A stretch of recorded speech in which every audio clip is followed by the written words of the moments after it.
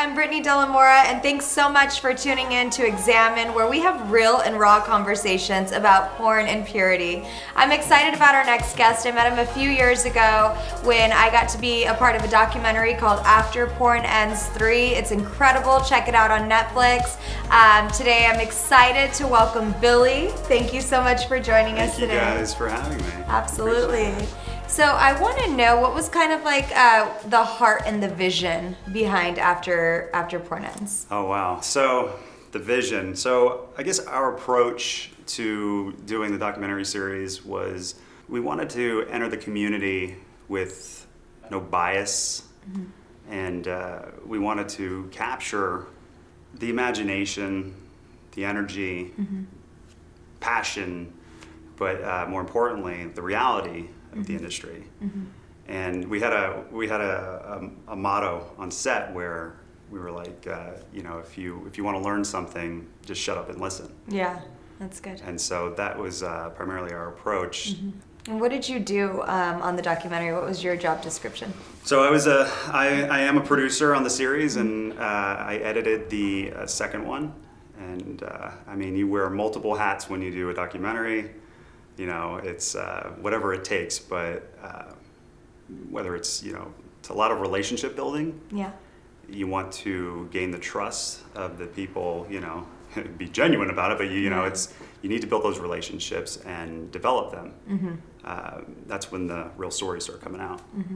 So you wanted to show, you know, a documentary where it was like two sides. There was really no, you know, you didn't go in with the industry is this way or the industry is that way. You're very neutral. So when did you get what you were hoping for, like from the documentary? Like, did you had your vision, and then when you went in, were you like, okay, we got exactly what we were looking for? Yeah, it kind of crazy, but the stories were kind of humorous in a way, you know. Some of them were. Yeah, it's like they're describing their careers, and I was like, okay, this is interesting, you know, just what goes on actually on set.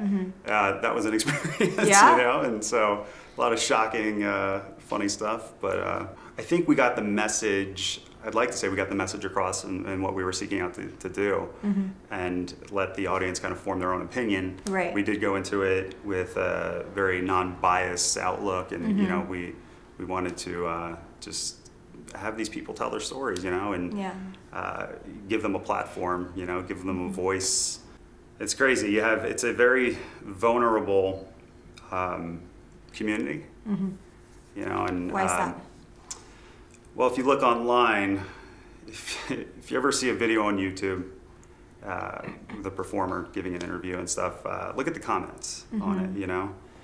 They're horrible. Yeah, people can be cruel. This is society, you know? So this goes into one of your questions was, you know, what do you say to somebody that wants to enter the industry? Yeah. And the answer to that is make sure you have like a coat of armor on.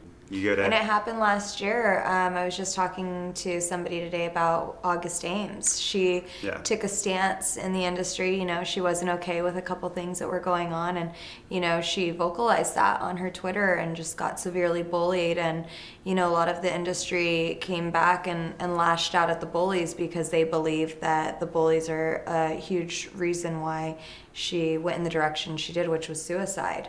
And like, online bullying is never okay, you know. It isn't. We need to do a documentary on that. You need to do a documentary on that. It needs to be addressed, and like I say, it's with the YouTube channel. So Carbon Shark has a YouTube channel, and it's a bunch of the bonus features from After Porn Ends. Got it up. It's like 1 million views on one of them, another 1 million views. I was like, wow, you know, people are really taking to this. And then I started going through the comments. What were some of the comments? I mean, they're horrific. You know, they're really bad, and that was the majority of them. There was some people supporting, you know, just kind of having their back, but the majority of comments were just people just hammering them. You know, and it's horrible. I felt really bad, and I think you know, how do we address cyberbullying, and you know, what do we do to combat that? And yeah, I guess we can address it as much as possible, but we can't censor them. That's their right. Yeah. But man, yeah. or can we? I don't know. It goes know. beyond porn though too. It's anytime you put yourself in front of an audience on the internet. Mm-hmm. It's like, you know, they say that when people drink, they get liquid courage. Well, I believe that people on the internet get keyboard courage. You know, they just start typing away, you know. So even with social media nowadays, people put themselves on Instagram and Facebook, and they have these public profiles, and you know, you open this door for people to just come in and say whatever they want to say, and it's just the dark world we live in, and that's it's a driving. It was, you know, seriously, it was such the driving force though. Like mm-hmm. to do another documentary, seeing those comments pissed me off. It really motivated me, because I'm like, how dare you? You know, you don't know this person. Yeah. You know, what did they do to you? Mm-hmm. It really, really got to me. Where does that heart come from that you have? Like you genuinely have a heart to protect people. I do. Very much about respect. Mm-hmm. You know, that's a big value. You know, I hate disrespectful people. I truly, I could say, I hate to say that I hate something, but mm-hmm. I do. It's mm-hmm. I have zero tolerance for that. So when you were working on After Porn Ends, you got to interview quite a few people. Mm-hmm. You get to see a lot of people be interviewed. In the industry, when I was my former self, when I was Jenna Presley, we really learned how to...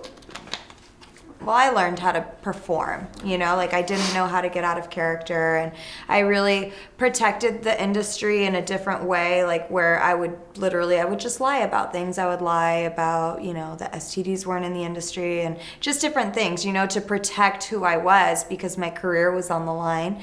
And so I was really in performance mode, and also it's easier to hide behind an alter ego. It's easier to hide behind your character when you're not comfortable with yourself. Yeah. So do you feel like there were any unauthentic interviews, or do you feel like everybody was just, you know, completely authentic in who they were?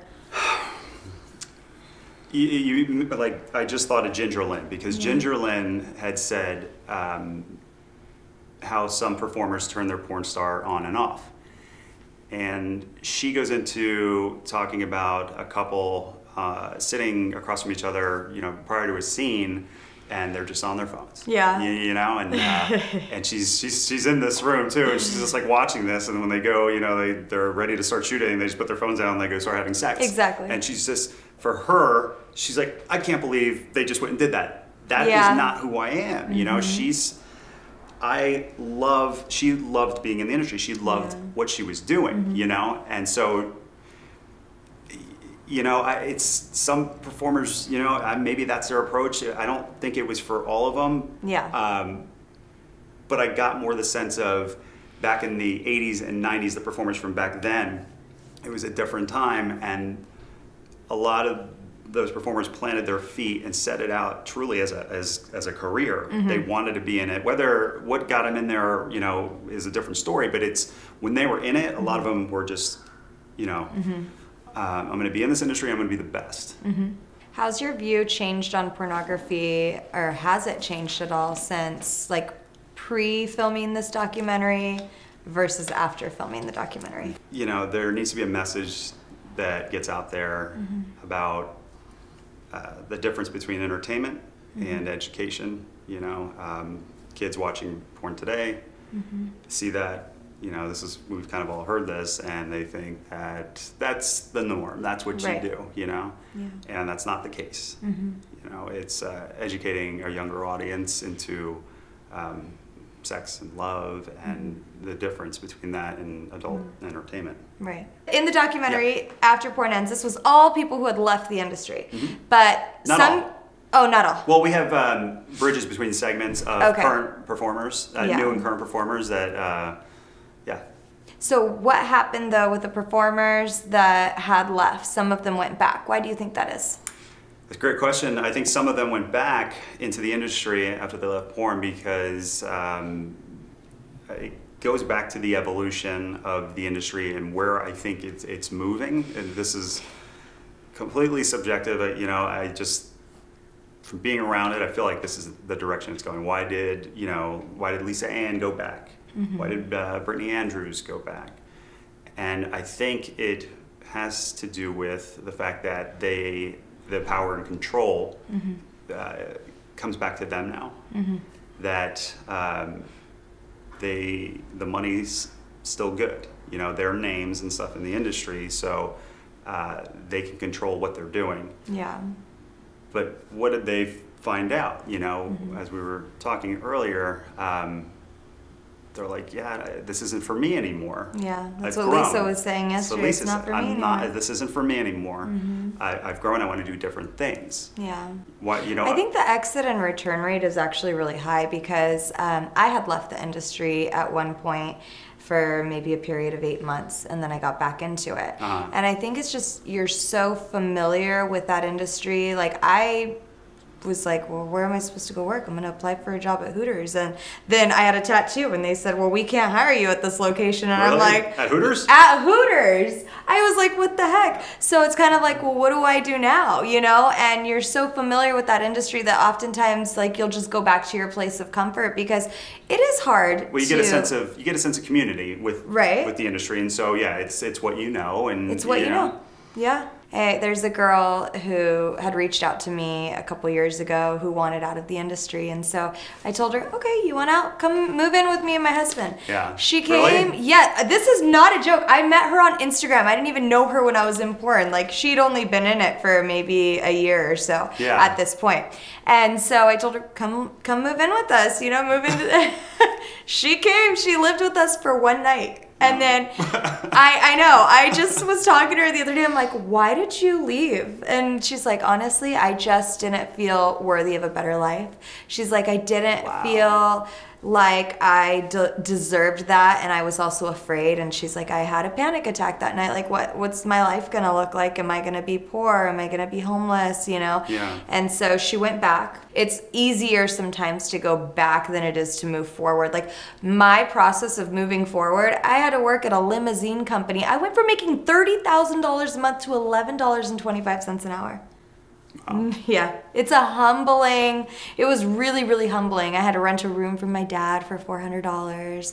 Like, I was at that place where I was so done with my addiction, and I knew that if I was in the industry, it was going to feed my addiction because I was going to have the money to pay for drugs. Did you question going back, like, almost like every day or something, like, because you missed the money, or was it that the first time I left, I did. Yeah. So I learned from my mistakes, because the first time that I left, I still kept, like, my Twitter account open, over 100,000 followers, and so when I tell people, oh, I'm retired from the industry, then all of a sudden my name was #1 on Free Ones, and I'm getting all these people messaging me, and why are you retiring, this, that, and so it was this, like, gravitational pull. Yeah. So the second time I left, I said, okay, I am deleting my Facebook. I don't care how many followers I have. Deleting my Twitter. I did not care. I deleted everything because, like, when I got into the industry, I was already broken. And so then when you're broken and you have a lot of money and you're already prone to doing drugs, I was doing drugs off and on in high school. I'm like, okay, well, it's easy to get here because I have a lot of money. A lot of people are on drugs, so I can get it here and there. So I knew that if I wanted to protect myself, that I needed to just get rid. I didn't even tell anybody the second time when I quit for good that I was leaving. I didn't tell my agent. I changed my number. I literally disappeared. Like, I don't even know if anybody was looking for me. I changed everything. You just wanted to... I was done. Yeah. You know what? I was to a place in my life where I knew that if I didn't change something, that I was going to be dead. I knew it. Like, really? I had... Because of just drugs and just the people you were around and... Yeah, I think there's a lot of, like, there's some genuine people in the industry, that then there's also a lot of, like, narcissism and people that don't genuinely have your back because it's competition. But because it's one of the things I struggle with too. But that's informing kind of an opinion. You know, it's there are good people in it, you know, and I mean, it's like any industry though too, you know, we deal with this in, you know, film and television and stuff, and it's anywhere. It really is. So that's why I'm like, I struggle with, you know, you talk to some pretty amazing people on the business side and on the performer side. You know, it's very confusing. Yeah, definitely. Know? I had a you know, different opinion of this before I started filming After Porn Ends, and I looked at it I was one of those people, you know, where I completely judged it, and it took learning about people and talking with them to stop me in the tracks and just, you know, want to have more of an open mind. Right. And what was your judgment before filming? I was, you know, it's you know, anybody that does porn, you know, they must be, you know, like messed up or something. Oh, yeah. That was, you know, my opinion, and I was wrong. Yeah. You know, I feel like people have planted their feet and set out to do it as a career and fully embraced it. But then you have people that get into it, you know, just completely just the wrong reasons. Yeah. And it just, you know, it pushes their life in such a different direction than it could have gone. So what would you say, because you're going to be a father, and I believe you're going to have a soon, you're going to have a son, right? You're going to have a daughter, come on. What would you say if your daughter wanted to get into the porn industry? I knew that was coming. I was waiting for that. Brittni! What would I say? Again, I would say have your coat of armor on. If that's what you want to do, have your coat of armor on, because society is going to take some swings at you. And if you think that you can handle that, it's yours to decide. Yeah. Prior to that, and prior to whatever my child would want to do as a career, I hope as a dad that I would give them the tools to explore every possible option that they can, you know, that I could provide. And if that's the road that they wanted to take, then there's a reason for that. What do you think wifey would say? You know, I can't speak for her, but Right. I think she would come to the same conclusion as me. And if she didn't, I would love to hear what she has to say. Yes. Put her on camera. I know. I'm very like protective. I'm very like, this is my like. I have Richard, to ask you now. I know I'm not interviewing you, but yeah. what would you? What would I say? You know, my dad took the approach with me is like, you know, whatever makes you happy, do whatever you want to do in your life. You know, I'm here for you. I think that I needed more of somebody to tell me like, that's not. You know, why are you doing this? Like, why do you want to do this? Why are you willing to take your clothes off for millions of people? Like, what is it about it? Like I needed somebody to be there to maybe correct me. And I know that if my daughter wanted to get into the industry, because I know the brokenness, because I have a lot of friends in the business.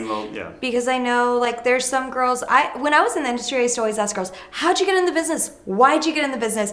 There's so many different stories, whether it's, well, my parents were overly religious and they told me I was gonna go to hell, so I figured I'll just do whatever I want. Or you get the stories. Rebelling and, exactly. Or you get the stories of, you know, I thought I was going to be homeless, or there's some stories of sadly molestation. There's like, everybody has a story, right? And oftentimes it comes from the childhood, right? So if my daughter said, Mom, I want to get into porn, I'll be 100% honest with you, I would feel like I failed as a mom.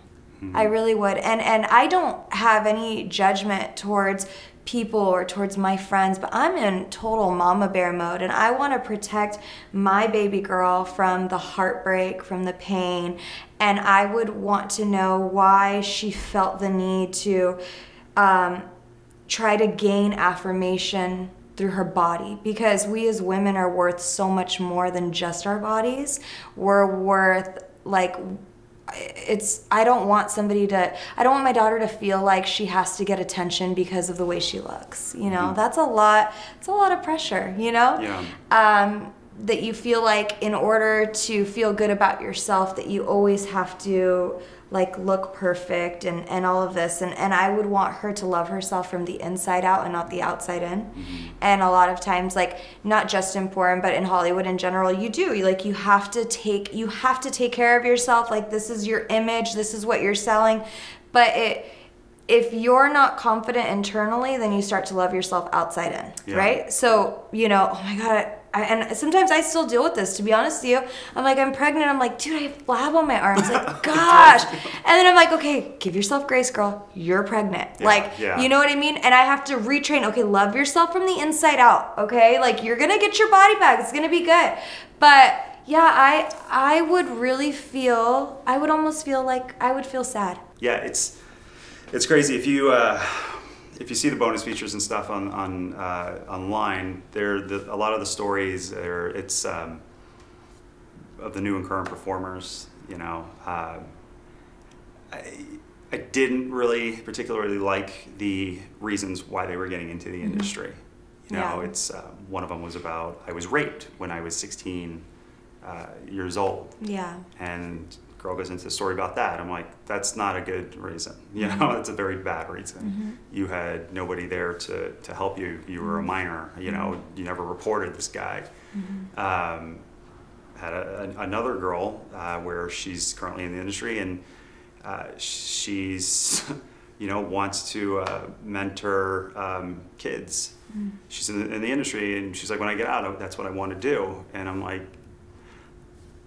you know, it's like, you know, that's probably not going to happen for you, you know, and if there's lack of guidance where somebody was kind of needed to explain that to her, like, hey, again, whether this is right or wrong, hey, this is how, you know, it's going to be though, you know, when you go to get that job, sorry, man, this isn't, you know, just where we're at in this day and age. Yeah. So the world's very divided. There's some people who just maybe like dabble in porn, and then what effect do you think porn has on maybe the human mind, or like on somebody who feels like they're addicted? Like, what do you say to that person? What I'd like to see, and this may be, you know, after porn ends like 4, you know, but maybe something like that could be addressed in it, you know. I think that would be kind of a cool idea.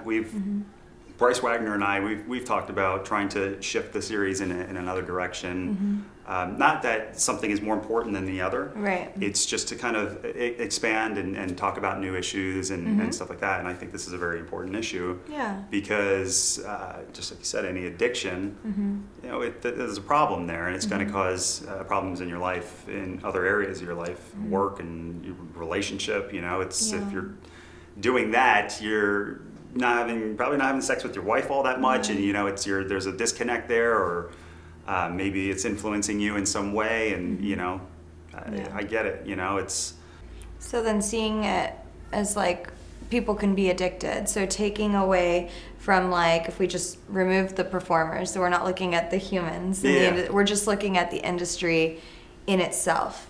So is that potentially dangerous for, you know, all of the people who are actually addicted to it, as cocaine was once like? Is the industry dangerous to those people?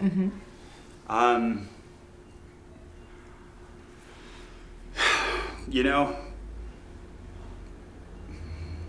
I think it goes back to what we were talking about with guidance in their life, and there's something else.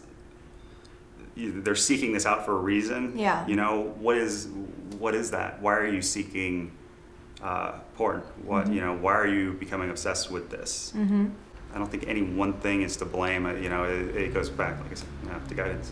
Yeah, absolutely. I agree. I think that when you're trying to fill a void in any sense, whether it's drugs, shopping, porn, whatever it is, like there's a void that can really only be filled by. And you know, it's, you know, maybe the platforms and the performers, you know, they hopefully maybe they create some sort of a bigger education, you know, aspect of it, and I think a big part of what we were talking about today is, I guess the answer was a lot of guidance and stuff like that, and how it kind of, that's where it stems from, and so I love that you guys are doing this, you know, and you have such a positive voice, Richard, as well, you know.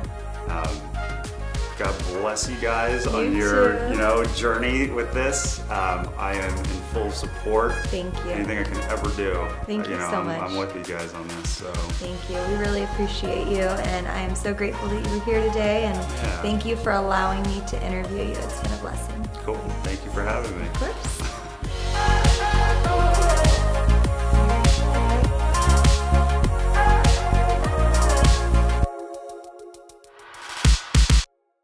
name is Brittni.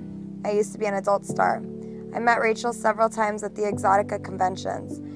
She would know me as Jenna Presley. I would stop by at the eXXX church booth to see her. She is so beautiful, and I absolutely love and adore her.